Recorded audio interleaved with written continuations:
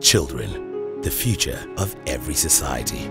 But today in Kenya, less than 1% make it to tertiary education, leaving them to fight for what they can get in the hugely competitive informal sector.